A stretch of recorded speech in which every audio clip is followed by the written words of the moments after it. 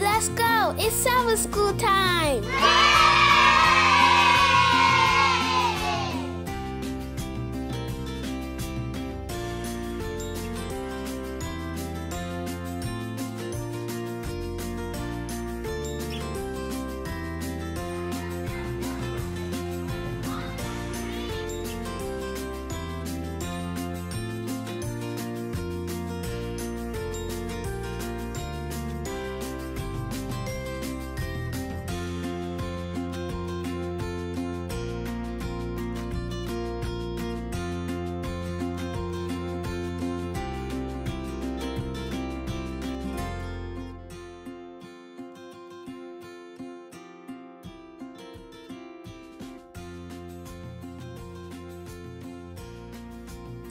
Happy Sabbath, boys and girls, and welcome to It's Sabbath School Time.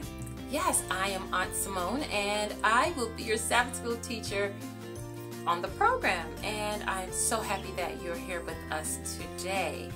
Well, I want to also wish you a happy holiday. Yes, and I hope that you are having a wonderful time with family, but you're still socially distancing, wearing your mask, washing those hands. Yes, please don't forget to keep yourself safe and sound. All right, well, we are going to get into our program, and we are going to have the welcome, and the welcome will be done by Alexandria Smith, who attends the Portmore Seventh-day Adventist Church, after which we'll have our opening prayer, and the opening prayer will be done by Peyton Allen. Peyton also attends the Portmore Seventh-day Adventist Church.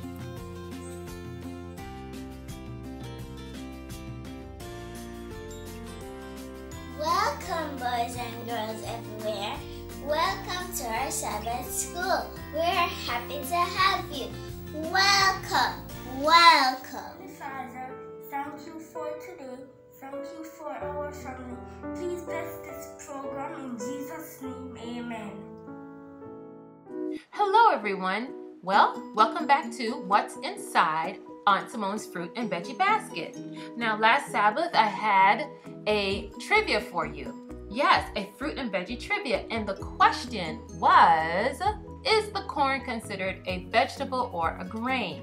Now, if you said a grain, then you are correct. Yes, it's considered a grain. Some might consider it a vegetable. Now, this week's trivia is, ready? Which of the following is in the top 10 of most economically important global vegetable crops? Which are in the top 10 of the most economically important global vegetable crops? Is it A, the blackberries, B, beets, C, carrots, or D, the broccoli? Hey, I look forward to seeing you next Sabbath, and I can't wait to hear your responses. All right, make it a wonderful Sabbath. Bye.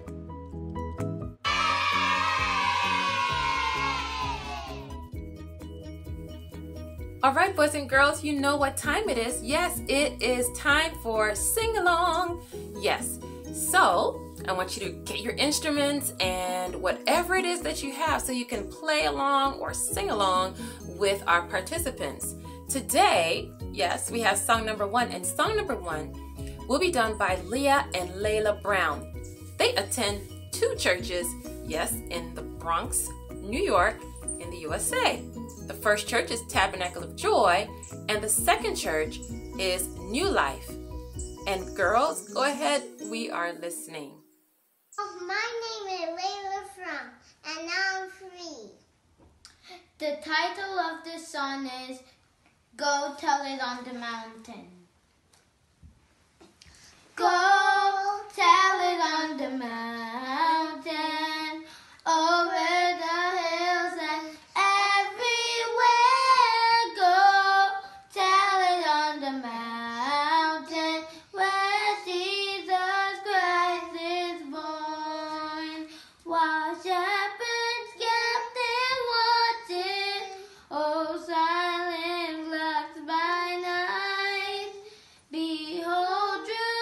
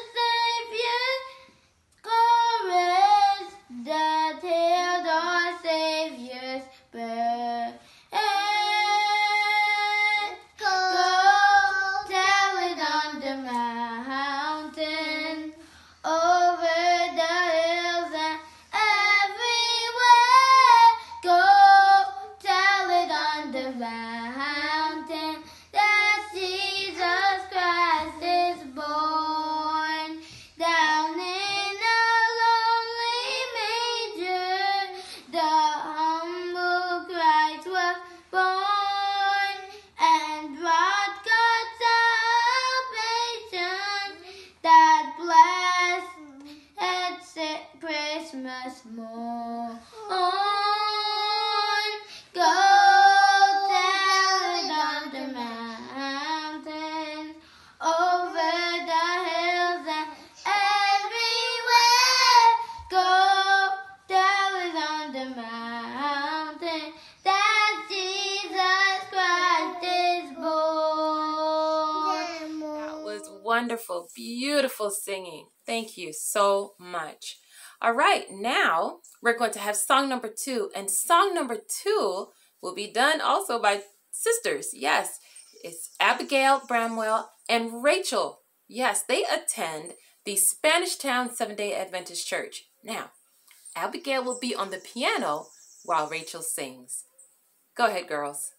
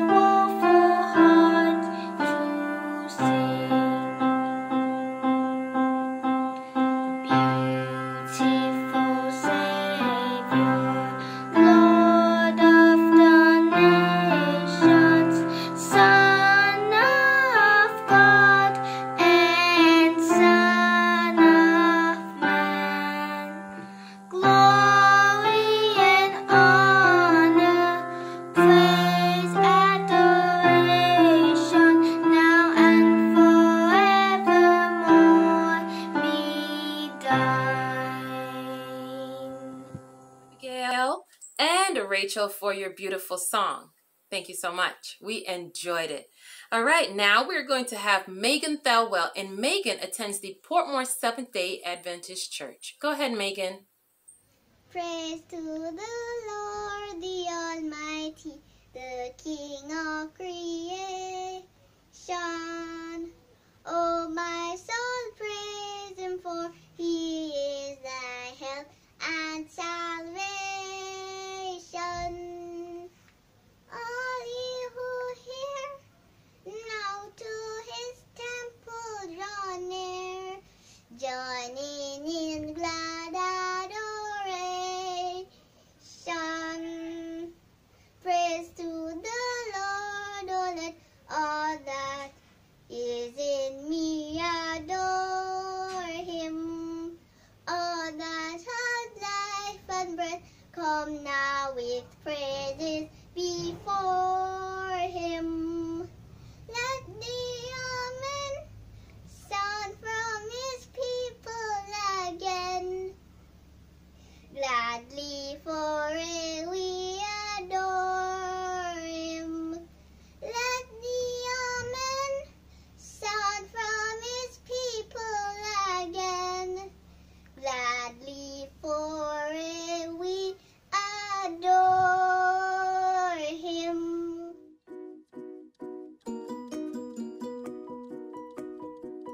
Boys and girls, well, our sing-along is just about done for now. Yes. Well, it's time for us to go into the lesson study part of our program. We're going to have the kindergarten lesson study and the primary, and both will be narrated by Aunt Frenita Buddy Fullwood. Yes, Auntie Frenita. And we look forward to hearing from you, Auntie Frenita. Boys and girls, after that, we will have the junior lesson review. And the junior lesson review will be done by Jonathan Morgan. And Jonathan attends the Portmore Seventh-day Adventist Church.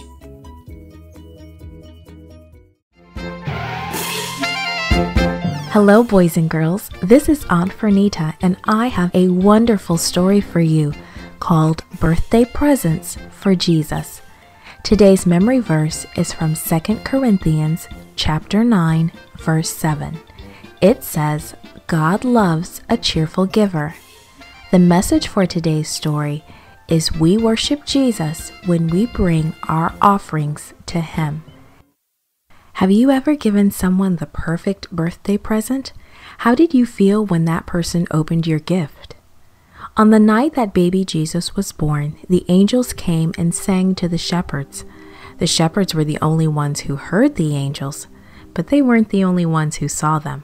Far, far away in another country, a group of men were looking into the heavens. They had studied the nighttime sky for many years, and they knew where every star was supposed to be. But on that night, something was different. There, right there, was what seemed to be like a new star, a bright star, one that had never been seen there before. These men didn't know it, but they were looking at the angel choir that had sung to the shepherds. After their song, the angels had faded off into the distance until they looked like a new star glittering in the night sky. What did it mean? These men studied the Bible until they found special words. A star shall come forth out of Jacob, and a scepter shall rise out of Israel. That was it. This was the star of the new king. They would go and worship him right away. But they couldn't go without presents. They would take the nicest gifts they could find: gold, the most precious metal; frankincense, a sweet-smelling incense from a faraway country; and myrrh, an expensive perfume. They were treasures fit for any king, and they would be the perfect presents. When it was night again, the men checked the heavens once more. Yes, the strange new star was still there, and they would follow the star, and it would lead them to the new king. When daylight crept into the eastern sky, the angel star faded from sight. Then the wise men stopped to sleep. But as soon as darkness slipped over the land and they could see the star, they were ready to follow its light once more. Night after night they traveled, for it was a long trip. But every night the angel star guided them until at last it led them to baby Jesus. The wise men were so happy to find Mary and baby Jesus. They fell to their knees and worshipped the baby. Then they gave the gold, frankincense, and myrrh to Jesus. Mary and Joseph were amazed, but pleased. These were the first birthday presents for baby Jesus, and they were the perfect gifts of love and worship. This podcast is produced by GraceLink.net at Studio El Piso, Singapore. For more children's resources, please visit GraceLink.net.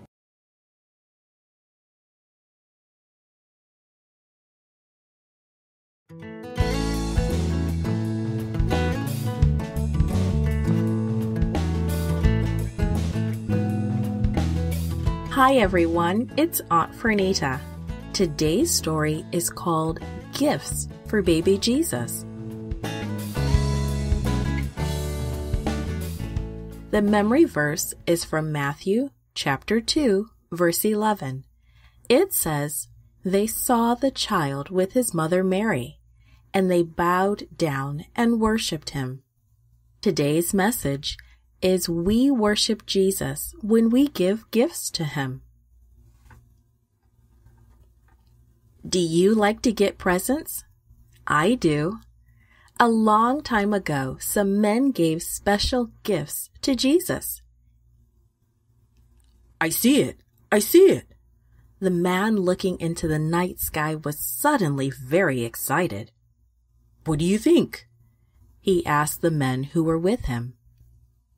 It could be the sign we've been looking for, answered one of his friends. Together, the men talked about the new star they had been studying. These men were Magi, men known in their country as honest and wise. Although they were not Jews, They had studied the Hebrew scriptures and learned about a special star. That star meant it was time for the Messiah to be born. So when the bright new star appeared in the night sky, they rejoiced. They were sure it was the sign of the Messiah, the Savior. After much discussion, some of these wise men decided to follow the star. Traveling at night to keep the star in sight, the men journeyed for many days. They kept studying the scriptures as they went. And God's Holy Spirit guided them. After many weeks of travel, the star stopped over Jerusalem.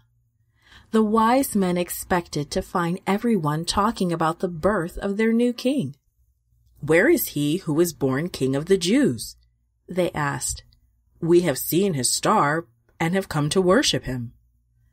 But strangely, no one seemed to know anything about it. Before long, King Herod heard about the strangers and their questions. He wanted to know more, so he sent for them. "Sir, can you direct us to the Jewish king who has been born?" asked one of the men. "We have come to worship him." Now Herod knew that he was not well liked by his subjects. The idea of a new king made him angry and jealous, but he pretended to be interested so he could find out more. Before answering the men from the east, Herod questioned the Jewish priests and scribes. They reported that Scripture said the Messiah would be born in Bethlehem. Herod then told the wise men, "Go to Bethlehem and search for the child, and when you find him, come and tell me. I want to worship him too." Soon the wise men arrived in Bethlehem. There they found the place where the little family was staying, but no royal guard stood nearby. There was nothing at all to show the world that this child was special. They wondered, can this be the Messiah we have looked for? At first, it didn't seem possible. But when the wise men saw the baby, they knew. This Jesus truly was the Savior, and they bowed down and worshipped him. Then they gave him their costly gifts to Mary and Joseph, gold and frankincense and myrrh. Soon it was time to leave. The Magi planned to go back to Jerusalem to share their good news with Herod. But in a dream, God told them not to go there. Wicked Herod really wanted to harm the baby, not worship him. So they went home another way. We can worship Jesus just as the wise man did. We can give him our time and our talents. We can give gifts of money and other things. But most of all, we can give him our hearts. What will your special gift of worship be for Jesus? Created and produced by Falvo Fowler. This podcast is read by Frenita Buddy Fullwood for GraceLink.net. Animation and artwork by Giogo Godoy. Audio is post-produced by Faith Toe at Studio El Piso in Singapore. The theme music is by Clayton Kinney. The audio engineer was Maurice Bailey.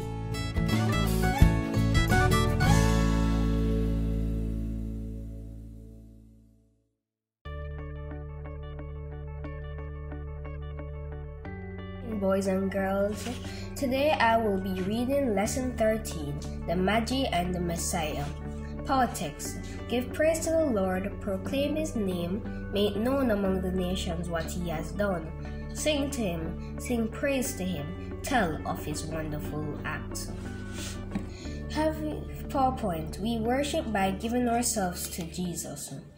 Have you ever gone to an unknown place with only a few clues about how to get there? The Magi were in that kind of situation while searching for Jesus.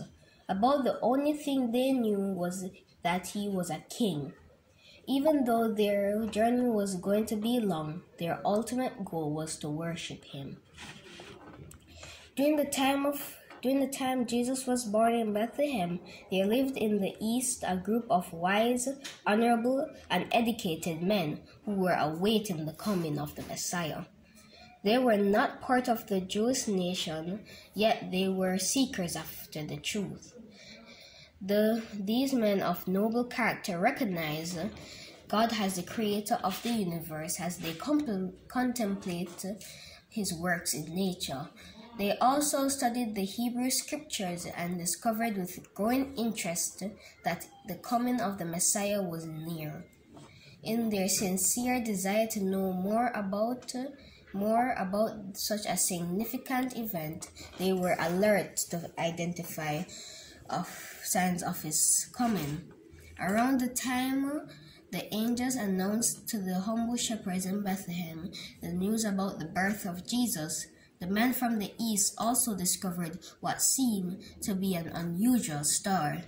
Not knowing how to account for it, they looked for an explanation in the scriptures, and their attention was drawn to Balaam's prophecy. A star will come out of Jacob, a scepter will rise out of Israel. The wise men welcomed the light of God's revelation with open hearts. They were receptive to follow the star and find the Messiah. As the Lord told them in a dream, soon the small group of wise men set out for the long journey.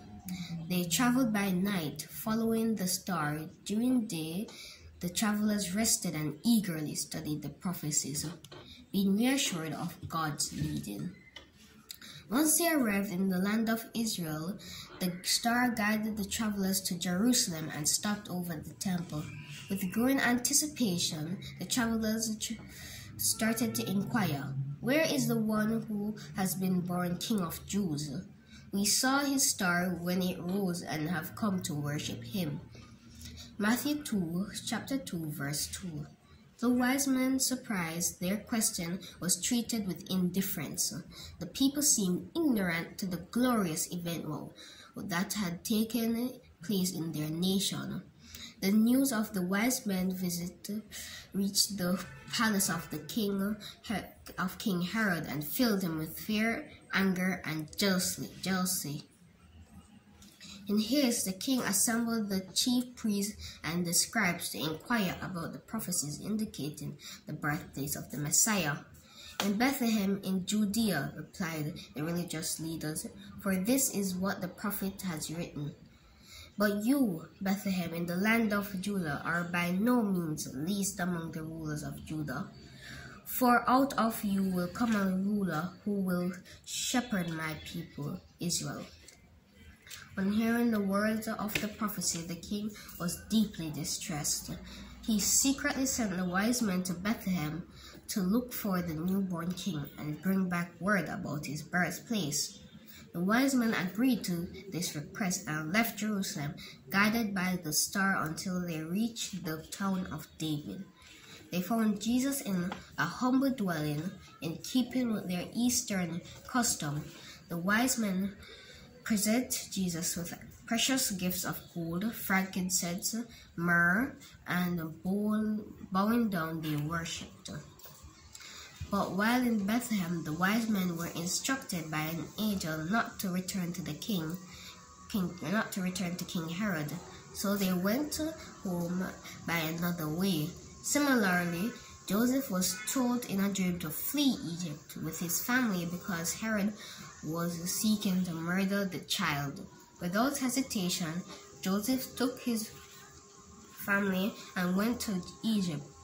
The gifts received from the wise men served to supply the family's daily necessities while they lived in Egypt.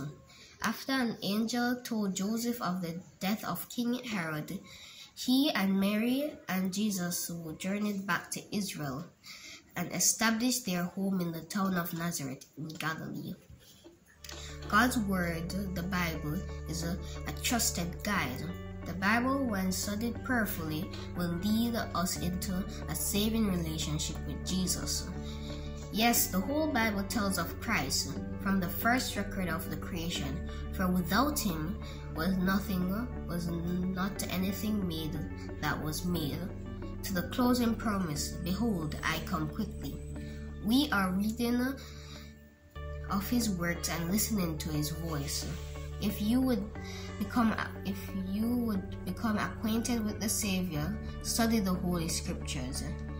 Like the wise men from the time of Jesus, we too choose to be guided by the light of God's Word, for the Bible will lead us to the Savior. Well, thank you, Jonathan, for doing the junior lesson review. At this time, we're going to now hear from Jonathan's sister. Yes, her name is Joelle Morgan, and Joelle will be singing song number 4, and she attends the Portmore Seventh-day Adventist Church. Through the eyes of man, it seems there's so much we have lost. As we look down the road where all the prodigals have walked, one by one the enemy has whispered lies and led them off slaves. Hey. As we call out, dry bones, come alive, come alive. As we call out, dead hearts, come alive, come alive. Up out of the ashes, let us see an army rise. As we call out, dry bones, come alive. But we know that you are God, yours is the victory. We know that there is more to come that we may not yet see. So with the faith you've given us, we'll step into the valley unafraid. Yeah. As we call out, dry bones, come alive, come alive. As we call out, dead hearts, come alive, come alive. Up out of the ashes, let us see an army rise. As we call out, dry bones, come alive. Now breathe, O breath of God. Breathe, O breath of God. Breathe, O breath of God. Now breathe, breathe, O breath of God. Breathe, O breath of God. Breathe, O breath of God. Now breathe, breathe, O breath of God. Breathe, O breath of God. Breathe, O breath of God. Now breathe. As we call out, dry bones, come alive, come alive. As we call out, dead hearts, come alive, come alive. Up out of the ashes, let us see an army rise. As we call out, dry bones, come alive, come alive, come alive. You know, Aunt Simone doesn't like the program to end, but we have to end the program today. Just for today. We'll be back next Sabbath, so make sure that you come back next Sabbath. Well, at this time, we're now going to have the closing prayer, and after that, we'll have the goodbye. The closing prayer will be done by Madison Davis, and Madison attends the Metropolitan Seventh-day Adventist Church, yes, in the USA. And after that, we will have the goodbye by Jaden Francis. Jaden attends the Guava Gap Seventh-day Adventist Church. Thank you for worshiping with us today. It is now time for the closing prayer. Dear Jesus, thank you that we had a good day, and for those of us who didn't have a good day, let tomorrow be better. And thank you for all the prayers and the ones that weren't spoken, but you still heard them. And please be with everyone tonight as they rest and close their eyes and just relax. And please be with all our families and friends. In Jesus' name, amen.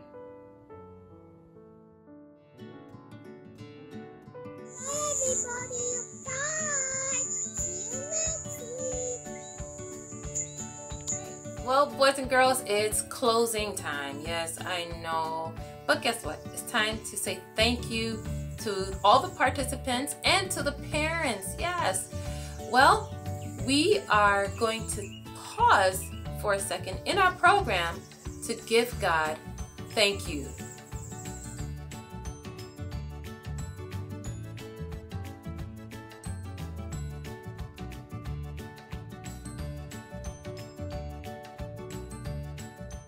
And now we're going to see all who participated in the program. First, we have Alexandria. She did the welcome. Then we had Peyton, who did the opening prayer. Next, we had Leah and Layla, who did song number 1. Then we had Abigail on the piano while Rachel did song number 2. And then we had Megan. Megan did song number 3. And Jonathan did our junior lesson review while his sister Joelle sang song number 4. After that, we had Madison, who did the closing prayer, and last but not least, we had Jaden, who did our goodbyes. All right, well, I will see you on next Sabbath. Don't forget, you can come back later and watch the program on YouTube. Yes, you can visit the Portmore Seventh-day Adventist YouTube channel to view the video a little later. All right, well, have a wonderful Sabbath and have a great week. Goodbye.